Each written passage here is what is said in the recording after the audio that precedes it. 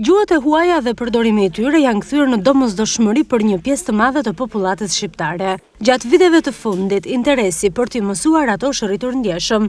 Kjo gjë ka prekur jo vetëm të rinj, të cilët kanë synim të largohen jashtë territoreve shqiptare për punësim, por edhe nxënësit e shkollave nëntëvjeçare, si edhe ato të mesme. Kjo ka ardhur edhe si rezultat i kërkesave që tregu ofron, por edhe dëshirë të rinjve për të qenë zotërues të më shumë se një gjuhe për të rritur nivelin kulturor të tyre. Mes këtyre gjuhëve mbi zotëron gjuha angleze. Në këtë vijimësi në qytetin e Durrësit është mbajtur për herë të parë Olimpiada e Gjuhes Angleze e organizuar nga qëndra Global Education.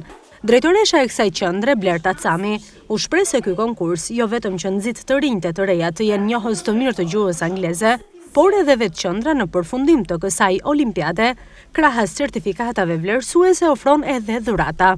Me dëshirën tonë të madhe, organizuam këtë olimpiadë, është e para që zhvillohet në qytetin e Durrësit, dhe është vetëm për shkollat nëntëvjeçare dhe të mesme.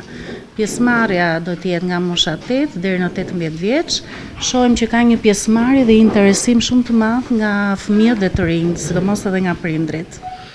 Është një olimpiadë ku do të ofrohet mundësia, domethënë që të gjithë të rinjt mësojnë gjuhën angleze.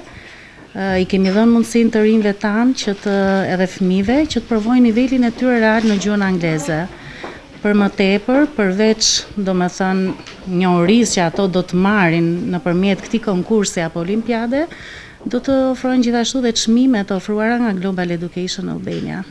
Çmime ku do të ketë 3 fitues, çmimi i parë, i dytë dhe i tretë, dhe përpos kësaj 10 më të mirët në qytetin e Durrësit që do të shpallen, do të kenë mundësi të jenë në klasën tonë të binjakëzimit online me një shkollë binjakëzimi në Houston të Texasit.